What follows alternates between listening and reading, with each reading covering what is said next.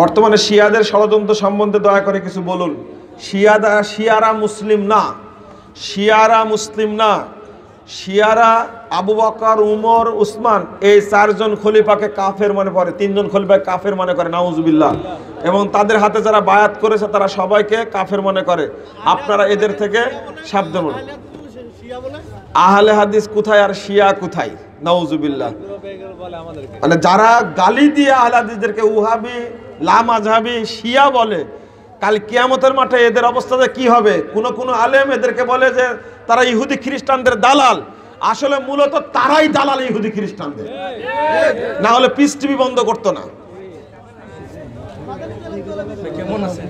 জি, থালাতে তাসবিহ পড়া যাবে কি? আসলে থালাতে তাসবিহের হাদিসগুলোকে সব মুহাদ্দিসই জাল জয়ীব বলেছেন। কিছু কিছু মুহাদ্দিস সহি বলতে চেয়েছেন।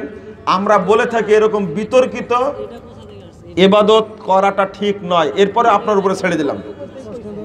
এই প্রশ্ন উত্তর হয়েছে।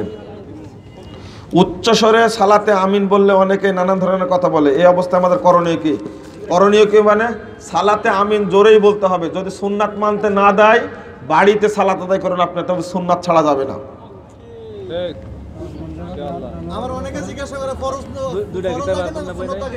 আমার বোন যখন জন্মগ্রহণ করে তখন আকিকা দেওয়ার মতো টাকা ছিল না। এখন আকিকা দেওয়া লাগবে না।